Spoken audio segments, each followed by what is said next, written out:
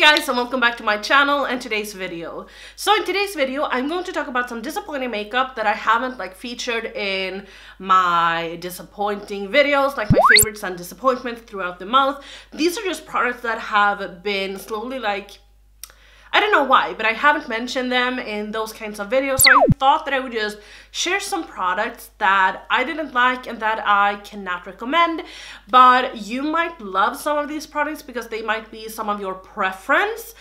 And if that's the case, then that's awesome.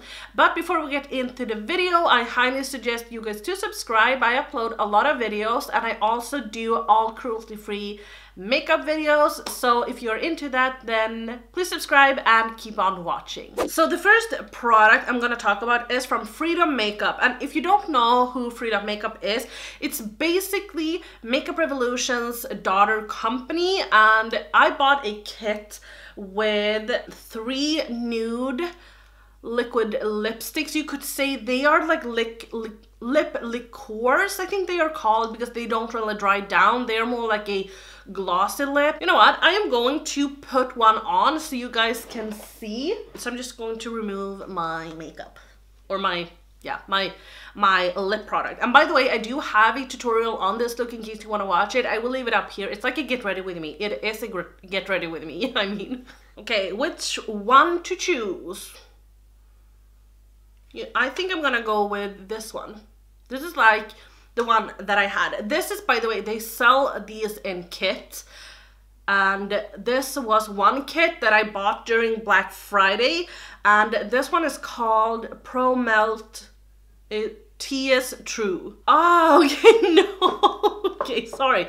These are the Pro Melts. And this shade is called True. God, I look insane.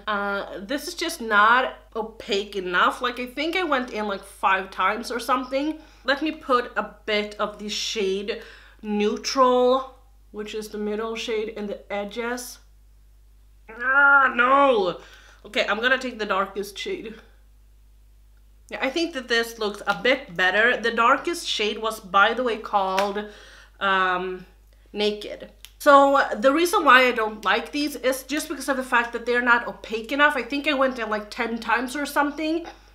And it kind of just leaves this disgusting cast right here. And the wear time is oblivion. I think that's the word, oblivion. It's just not there. The wear time is just awful. And you'll get these disgustingly... you know, when you talk a bit, and you'll get these disgusting things right here. I don't really know what they're called, but we will talk a bit throughout this video, and hopefully you can see what I mean. Another thing I was so disappointed about, this is also from Makeup Revolution, or just Revolution, I mean. This is the Ultra Cool Glow Kit. I bought this one because I actually had the ABH Moonchild Glow Kit, but I got rid of it for some reason. I sold it to someone. And when I had sold it 6 months later or 3 months later or whatever, I was like, why did I sell it? Now I want it back. So I don't know what was up with that, because I did not like a colorful highlighter, and now it's my jam. It's the only thing that I use, almost not the only thing that I use, but you know what I mean. Anyway, I feel like I have one of those disgusting things right now. Yeah, okay, see? It's like a ball right here. Ugh. So sorry.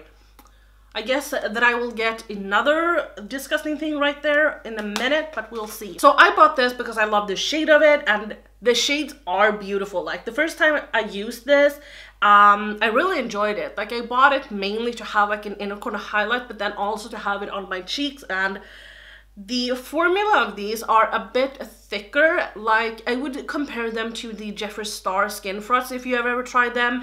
If you haven't, I would say they are of a thicker consistency. A brush like this wouldn't really do much for you. It wouldn't really pick up any product. So I would recommend the Sigma High Cheekbone Highlighter F3 brush instead. If you have a formula like that is a bit thicker but you haven't really found a good brush, then that is an alternative. Anyway, the thing with this is that it just dries up in the pan. Like, it gets hard pan, and I'm over that. I'm so sick of it. I just hate it. Like, I used this so much the first week I got this, but now I don't even want to use it anymore because it's just, yeah, it has like hard pan, so you have to scrape it off, and I don't like that. Like, I loved the green one and I love the pink one, but I can't deal with hard pan, and I think that that is something that Makeup Revolution needs to really work with, or Revolution that they're called now. Unfortunately, I have 2 other Makeup Revolution highlighters, or Revolution highlighters, to talk about. So it's these wheels. I first of all bought the shade, I think this was the first one I bought, and this is the shade Champagne Kiss. And first off, I did like it. I thought that this would be like a champagne shade, but it has some pink shift to it. It is real pretty, but also this one gets hard pan, and it is a stiffer consistency. I didn't know that it got hard pan when I purchased this one. This is the color wheel, and I think that this is really smart, and especially like if you don't want to spend a lot of money but still want to get a lot of colorful highlighters, I thought that this would be a great product to really recommend. I feel like I have one of those balls now again. Yeah, it's coming along. Like, the product is just, it's awful. Yeah, but I thought that this would be a great product to recommend, but when I started trying it, it's just the same. Like, it gets hard pan, and I hate highlighters that get hard pan. I'm just not up for it, and I just don't think that it's okay. So I love the fact that when I got these, like the pan sizes are so large, like they're so big, but the formula is just not, it's like a bull for me. It's just not worth it. A product that I purchased a very long time ago, I purchased this last summer, is the Urban Decay Sun Beached Bronzer. Now, don't get me wrong, like, the packaging of this is stunning, and I know that this was limited edition and they brought it back, but I bought the completely wrong shade. So I bought the shade Sunkissed because I have for so many years bought too dark bronzers, but I can still make them work for me. I just don't like the shade of this. This is too light and it's too red. Like, I'm just gonna swatch it right here. As you can see, it just doesn't really do anything. And I mean, right here I am very, very pale and I have a lot on, but it just doesn't really do anything. It just leaves my skin looking a bit red. Now, don't get me wrong, I still use this, but I only use it because I have it. It's hard to explain, but I have wanted to love Urban Decay products for so long, and I wanted to invest in the brand, but I have actually only purchased like 2 of their products and I don't like them. So it's nothing wrong with the formula, but it's just, well, it is something wrong with the formula. It's very, very creamy, but it just kind of disappears in my skin, and I don't know. I just don't like it. It feels like I have one of those balls again. So a lot of highlighters in this video.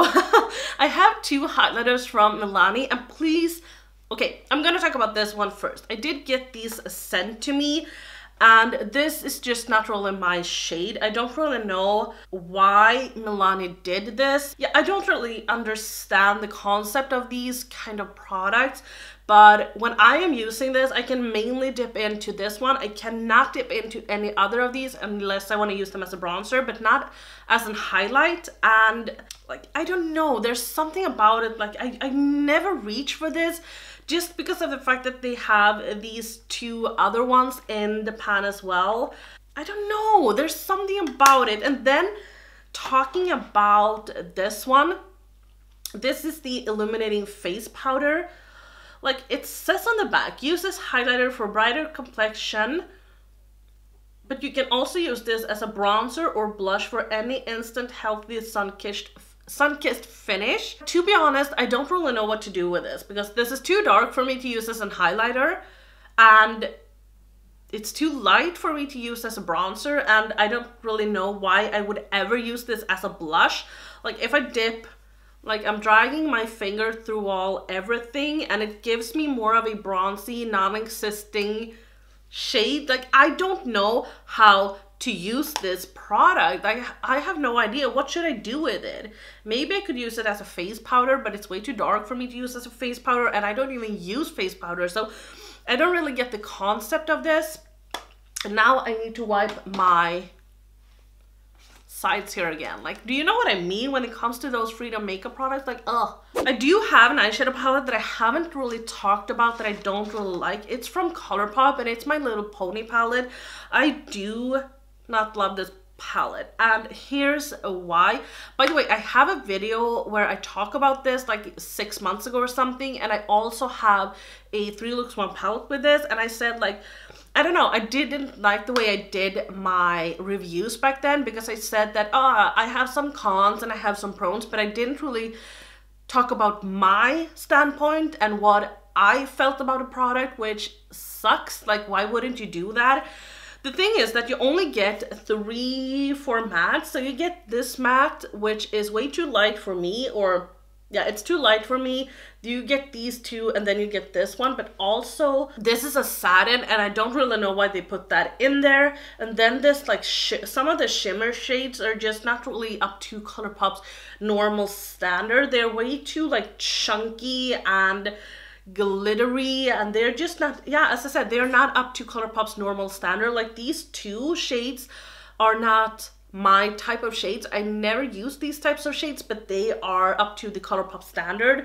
But this one, the purple, and also a bit of the green, actually has some, like, it has dried up a bit. Like, it's just not up to Colourpop's normal standard.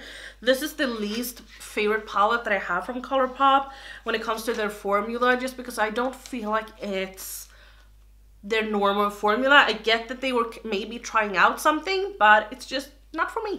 And the last product I'm gonna talk about is from Morphe. I purchased this high impact highlighter illuminator. This is their new highlighter palettes, or their new highlighters.